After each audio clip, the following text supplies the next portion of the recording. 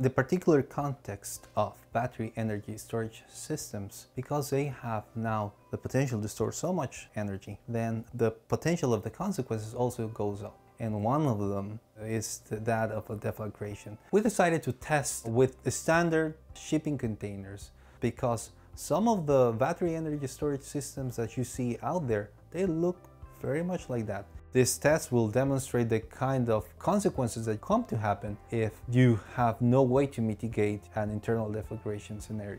We tried 3 different conditions for vent surface area. We left the container with both doors open. We also tried a container with 1 door closed and 1 door open. And for the last grand finale, we tried both doors closed. We measured the pressures that will develop on all of them. We know that the more vent surface area, the milder the pressure that will be developed. If you try to contain hot combustion gases in a closed space, they will pressurize, and the more surface area you give them as an exit, the less of a pressure, the less of a blast that will come out of that enclosure.